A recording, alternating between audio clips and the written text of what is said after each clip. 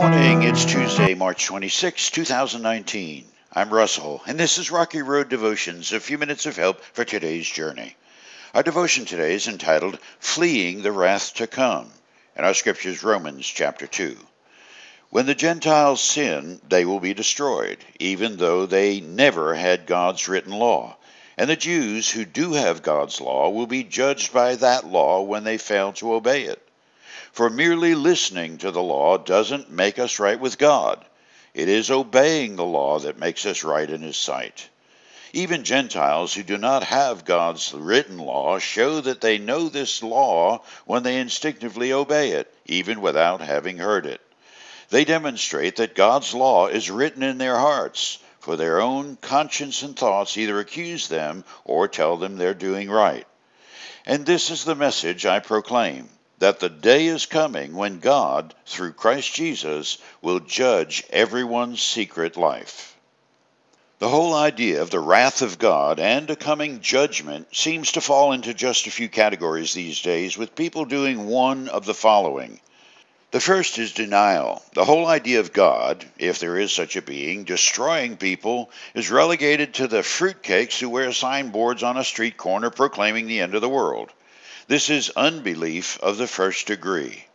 And then there's detachment.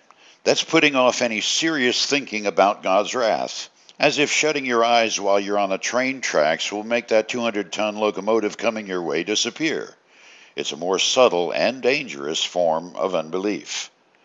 And then thirdly, there's dilution. Changing ever so slightly, but nonetheless changing what Scripture says, in order to blunt the reality and harshness of sin's ultimate result, death. This is perhaps a worse compounding sin than the previous two, as the Scripture declares that adding to or subtracting anything from God's Word is worthy of a harsher punishment. The entirety of unbelief is a study for a much greater length than our few minutes this morning, but the whole topic begs the answer to the question of why our culture seems to have dumbed down the whole issue of consequence for sin.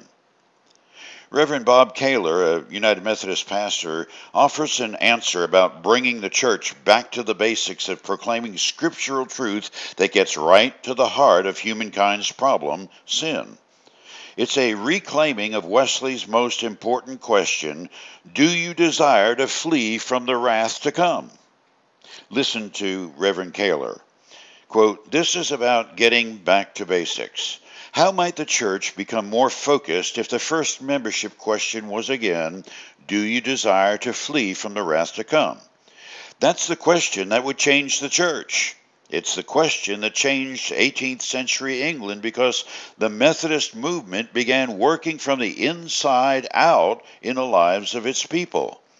The class meetings became something like AA for sinners, a place where struggling people got real and helped one another to grow in grace.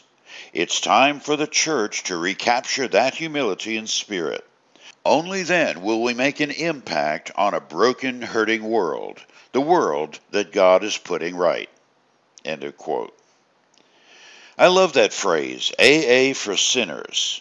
It bespeaks a condition we need to hear over and over in a world currently governed by a watered-down and off-center mantra of, I'm okay, you're okay. Listen, if that were really the case, the world would not be a place of so much pain and tears and sorrow. Jesus warned that God's wrath is indeed the world's future. To deny, detach, or dilute any part of that puts us on a par with the enemies of God. Hear Jesus' take on this, Matthew chapter 3. But when he saw many Pharisees and Sadducees coming to watch him baptize, he denounced them. You brood of snakes, he exclaimed. Who warned you to flee the coming wrath? Of course, the whole purpose of proclaiming the coming judgment is to sound the alarm that helps people avoid the judgment by trusting Christ.